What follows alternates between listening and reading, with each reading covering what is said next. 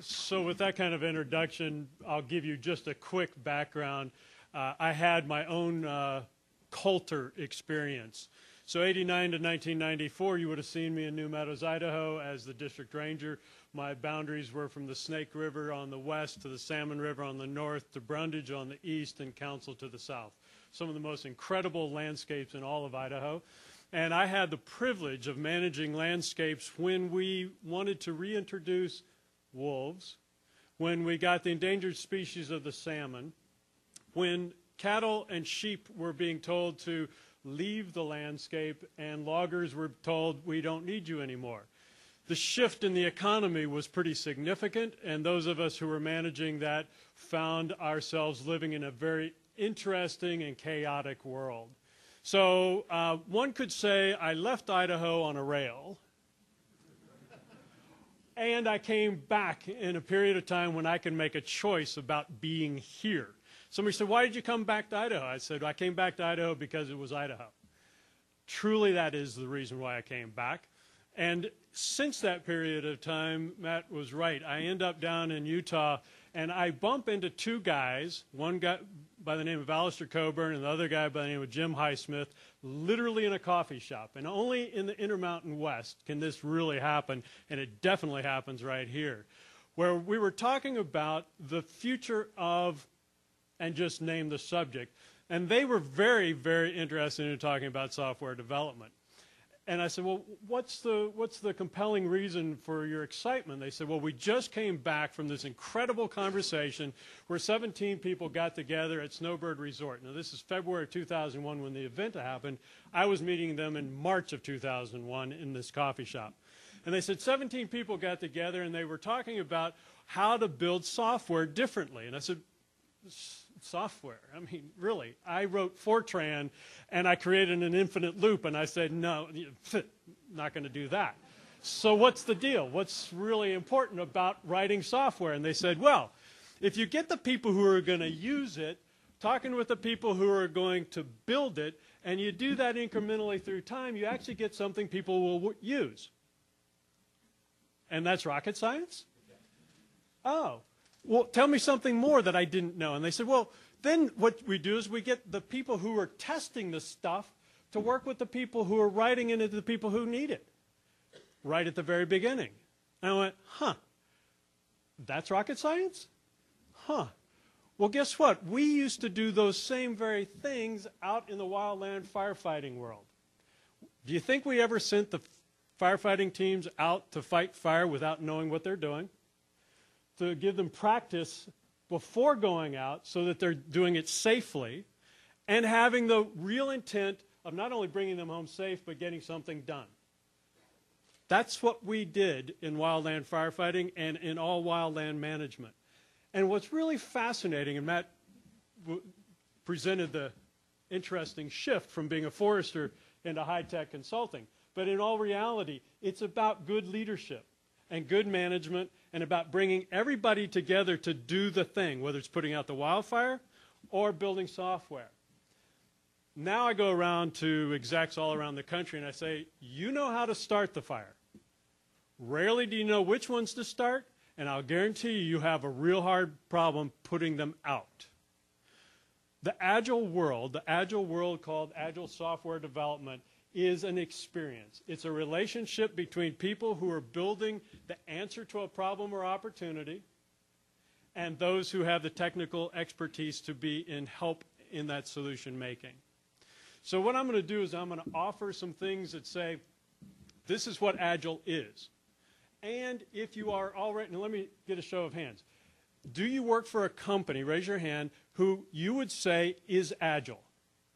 Raise your hand. Okay, so there's some people in here. 2011, this summer, August, will be the celebration of the Agile Manifesto. And let me see if I can get to that. Yep. The only thing you can actually point to that is Agile is a 4-line statement that was written 2001 by these 17 people. Everything else, whether it's Scrum or whether it's extreme programming or whether it's feature-driven design, anything that you've heard is Agile, the only thing that you can have that the world points to say is Agile are these 4 lines. We are uncovering better ways of developing software by doing it and helping others do it. Through this work, we have come to value individuals and interactions over processes and tools. Does that mean that the tools and processes aren't important? No. What it means is let's look at the individuals and the interactions and then find the right processes and tools, whether they're open source or otherwise. It doesn't say that. But another thing we value is that the thing we build is workable. Working software over comprehensive documentation. Does that mean we don't need documentation? Heavens no. But all we need is documentation sufficient for the thing that works, not to defend ourselves. That we value customer collaboration over contract negotiation. Now, does that mean we don't need contracts? We heard Brad say, absolutely you need contracts. But they are not the things that drive the solution process. The customer need and the product side of the house is. It's a really critical issue if you're going to say you're Agile. And that we respond to change over following a plan. Imagine a group of firefighters who go out to fight a wildfire and they're given a plan in the morning and they get out on the hillside and they fight the fire given the plan that they had in the morning. If they only go by the plan, it's very likely they will be consumed by the fire or not even get near it. So you have to be able to have a plan and respond to the plan as you go. So we value the things on the left over the things on the right. It does not mean the things on the right are not important. This is Agile. If you are going to call yourself Agile, these are the things you value and you put a lot of expertise and energy into. What I find interesting is, and you'll see the practices in just a minute, is we get lost in whether someone is doing the practice versus being in collaboration. I find in coaching executives, whether it's in my role as the Vistage chair where we get chief executives in a highly confidential setting and have them talk about their messy business problems, or I'm out in the field working with project managers who are trying to become Agile, that this is the problem. Spoken from an anecdote of a dear friend.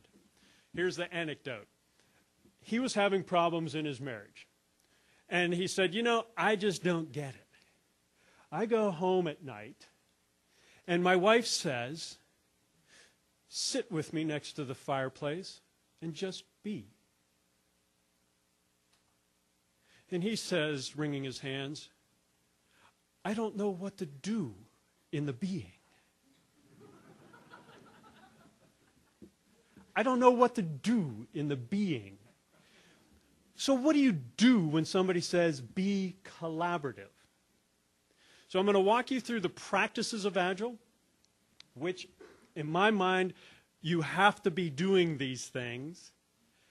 And I'm going to talk with you about the behaviors that go along with being a collaborative leader. So we're going to mesh both of those things in very quickly. The Agile business goals, basically you can get to faster, better, and cheaper. However, if what you want is faster, better, cheaper working software, you're going to run into problems, whether they're in licensing for your code or for testing or anything else. But basically what you're looking for is a faster, better, cheaper way of building the solution than what you had to begin with. The game of software gossip. This is the fairly traditional way of developing software where you have a customer talking to an analyst who writes a BRD, the business requirements document. The designer or architect takes a business requirement document and creates a systems requirement document or the technical architecture, gives that to the developer. The developer transfers the BRD and the SRD into code, and all of that goes to the tester. Now, this is a Forrester talking, okay? So if I can get this, anybody can get this. This is traditional way of developing software. The idea is once it gets past the tester, it's going to go to production and out into the world to be sold. How many of you all have followed this pathway and it's 100% successful? Okay, some of you have done it and maybe even been successful in some ways. It's hard to make this successful from the research that we've done. what do? You change the game. And it's one game called gossip. Has anybody played the game of gossip around fireplaces, right? So what's the one rule in gossip that you could change that would make a difference in the outcome?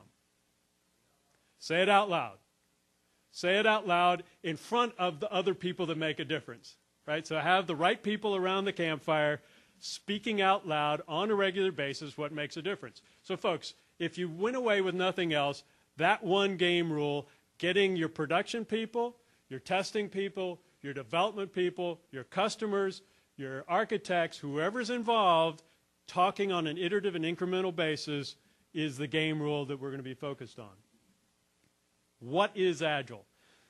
Looking across the landscape of all different kinds of incremental and iterative processes, these are the four things that I can tell you in general create and define something called Agile. It's an iterative process of doing just enough planning to go forward. Iterative process means some iteration. So if somebody says, well, we do that every year. No, shrink that down. At most, you're looking at a 6-week iteration.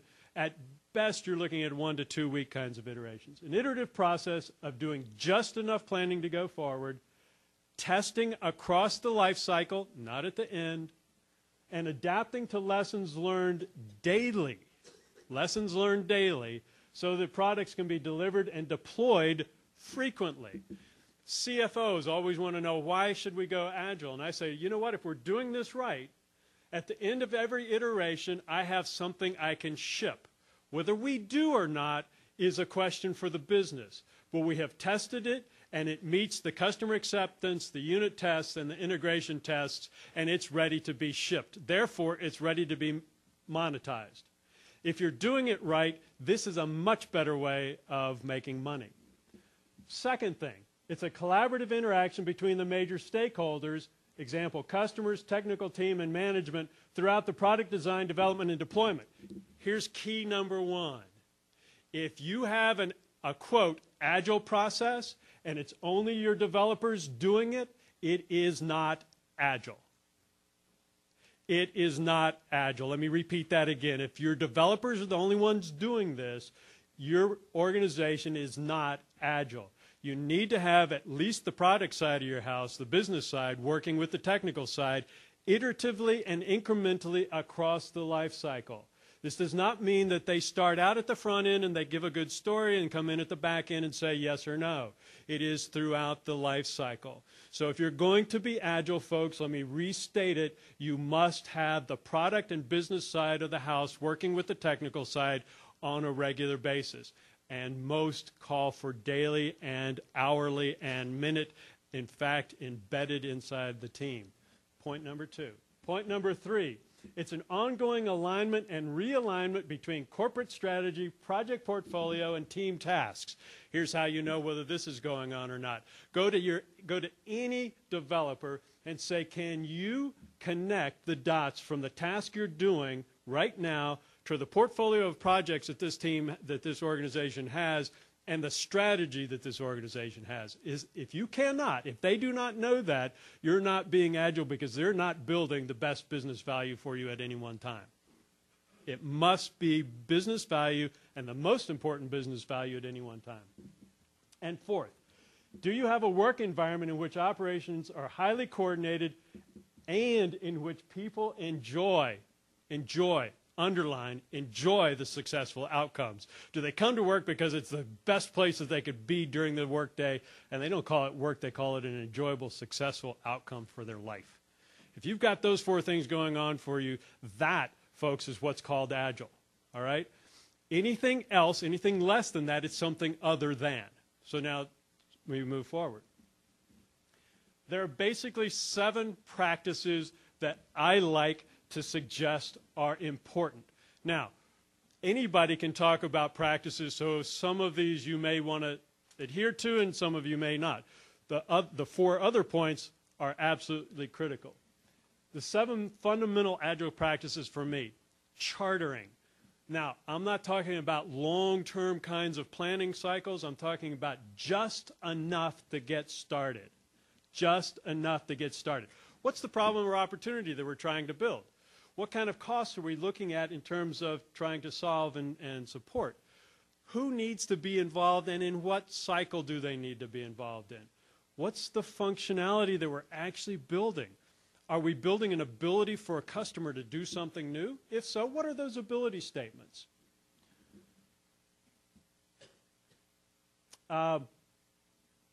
There's a parenthetical thing here. Include the customer and the ROI expectations. Here's one of the things I find fascinating in the world of software development. I talk with a lot of software development teams all across the country. I ask, so what's the business value for what you're doing? I don't know. Well, you're building it. You own the actual business value of the firm. You don't know what it is you're building and how successful it needs to be? No? It's a conversation that needs to go on. So on the front end, chartering has to involve all the business as well as the technical pieces. Stakeholder involvement.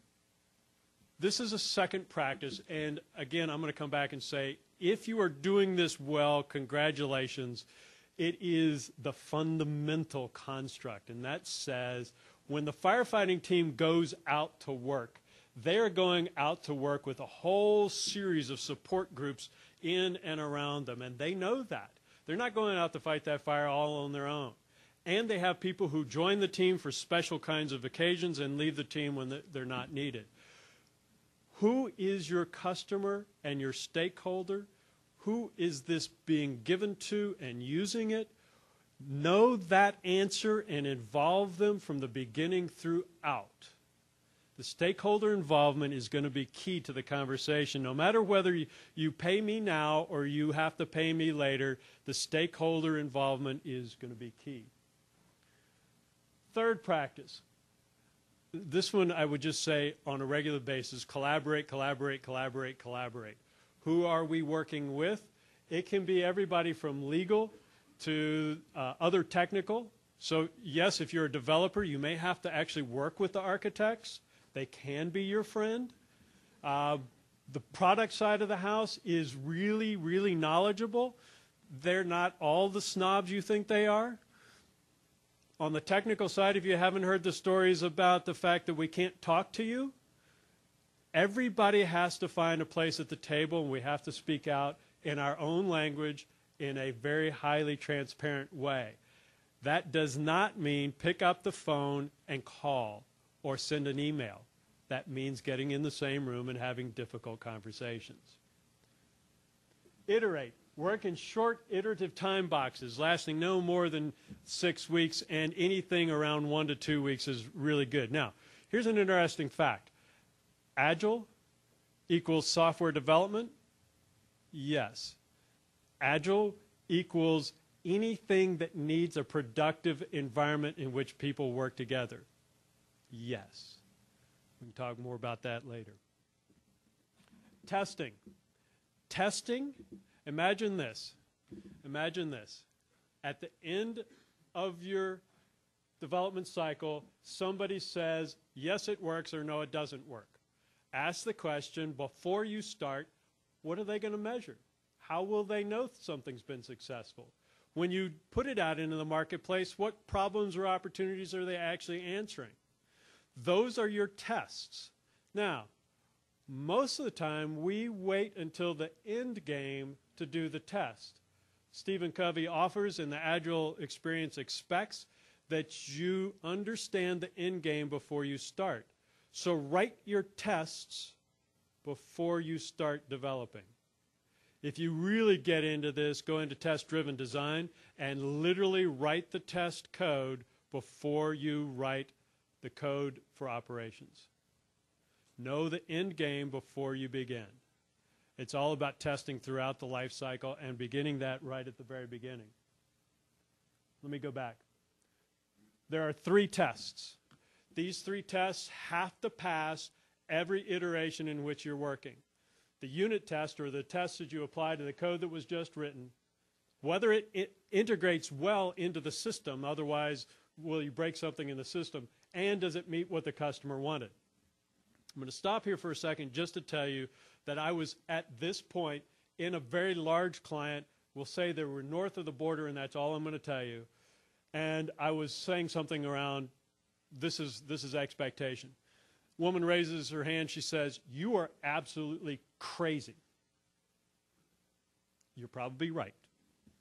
In what regard?